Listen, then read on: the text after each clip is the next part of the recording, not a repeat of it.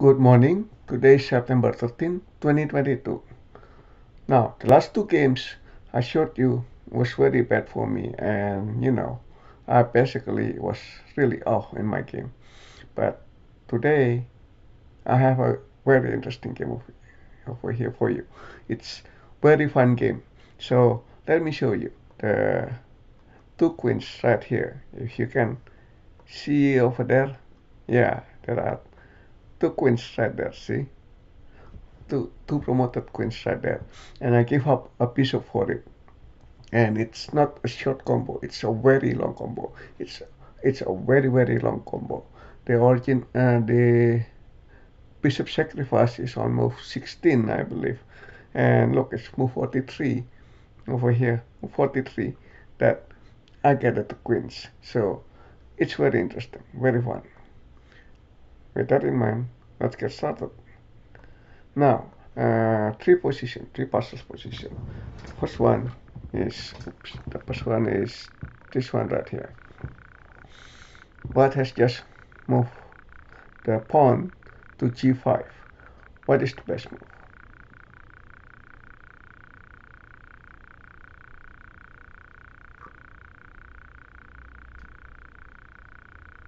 All right.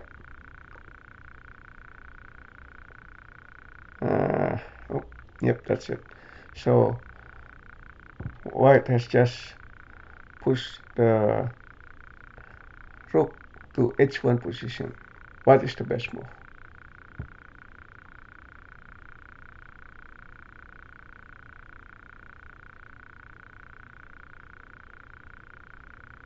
All right. The knight has just moved to e4. What is the best move?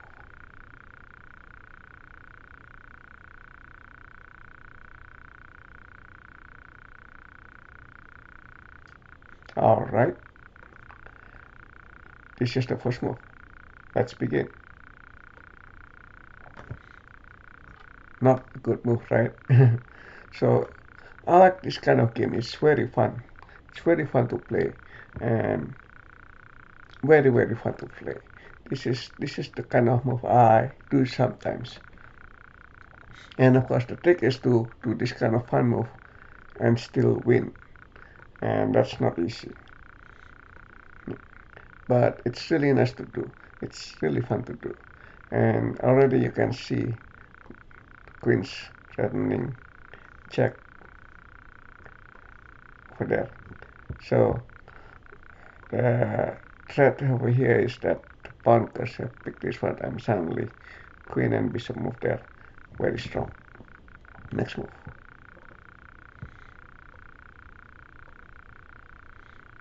That's kind of a conservative move, defensive move, waiting move. It's not something that's aggressive. That's aggressive move over there. The pawn move over there is really aggressive. You can start seeing how white has no pawn over there. That means castling is going to be a bit problematic for white over here. So, excuse me. So, yeah, castling is going to be problematic for white. This promises to be a very fun game. Next move. Hmm. And person. Very good move by white over here. And that's locked the position over there. It does have a side effect of basically boxing the knight, and unless the bishop is moved somewhere else, that knight's not going to go anywhere. So again, this is a very good skillful play by white, and thanks to my extremely defensive move, white has an advantage over here. Next move.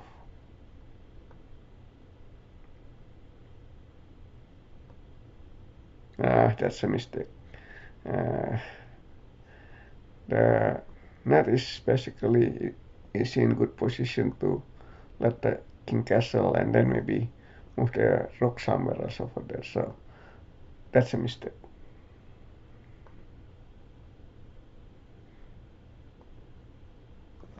And whoa, what do you know? Suddenly the pawn becomes a liability.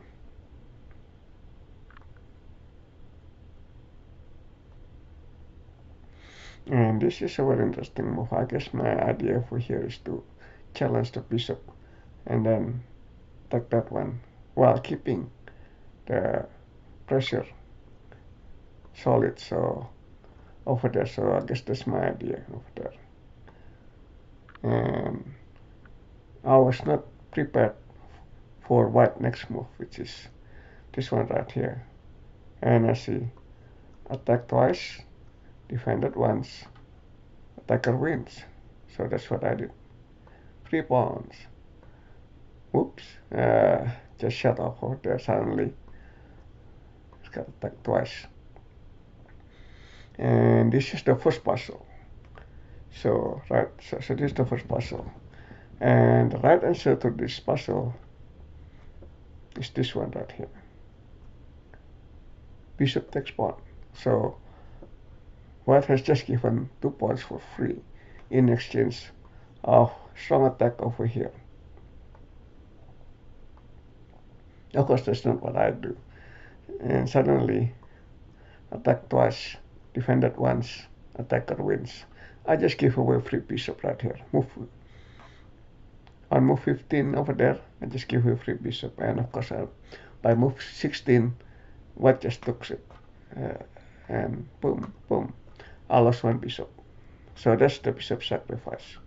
I could have called this bishop odds or something, or bishop sacrifice. But of course, that's not the point of this game. The point of this game is 1 bishop over here for 2 queens. So, next move.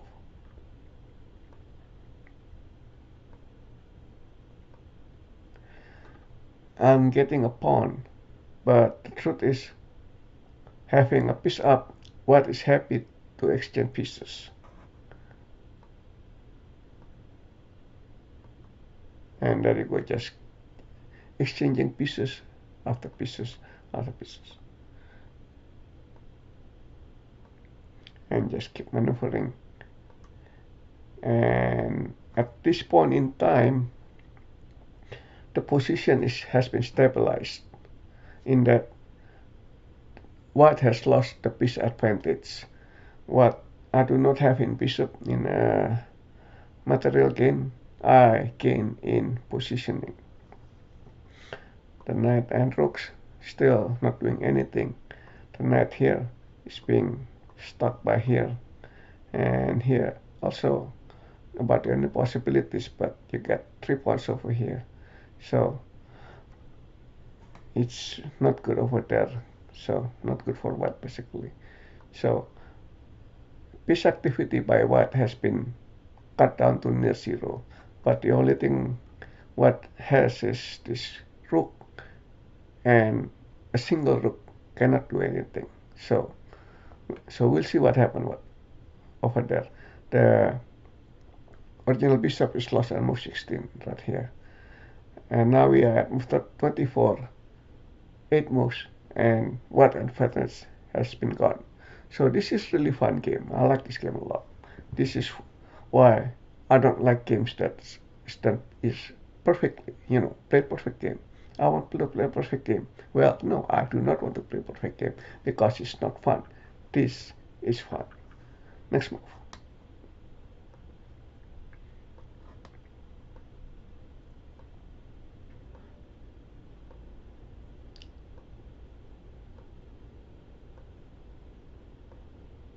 And finally, white has got the idea that maybe it should move the pieces of the back rank.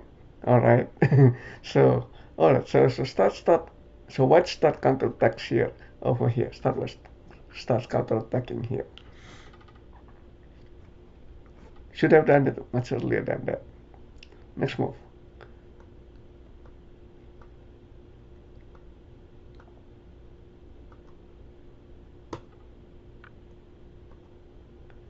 And that's being attacked twice, defended once. Now he's defended twice. And the king starts to move. Again, white should have done this much earlier than this one over here. But that's the problem with having material advantage. Sometimes you get careless. So just because you win a piece doesn't mean you automatically wins. You have to earn it.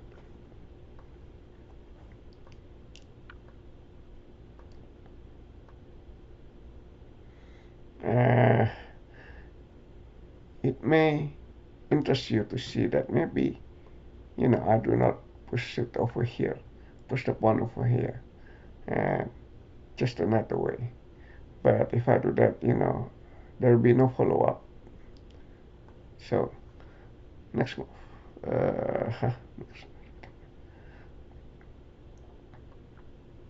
And this is the second puzzle, right? Second puzzle right here. Second puzzle here is basically what is the best move. And basically this is just either here or here. You know the answer to that. This one is protected, this one is not protected. If I move over here, that's attack twice, defended once. So this is not the right move. Therefore the right move is this one right here. And suddenly the knight cannot attack the pawn anymore.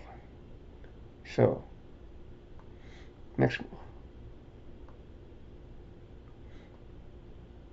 And now that the pawn is no longer there that can be attacked by the knight, this pawn is free to move.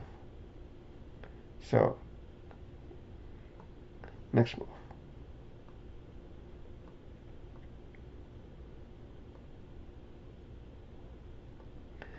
Again, what is being a piece up?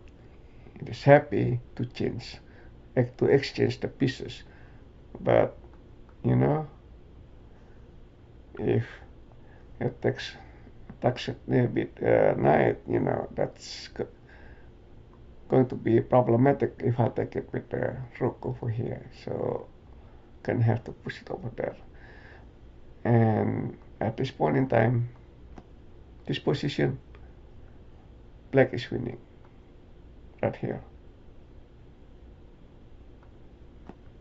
This is the third puzzle, and black is winning right here. Now this is a last trick over here. If black takes rook, promoted to queen, knight takes queen, and basically the king will have to move over here.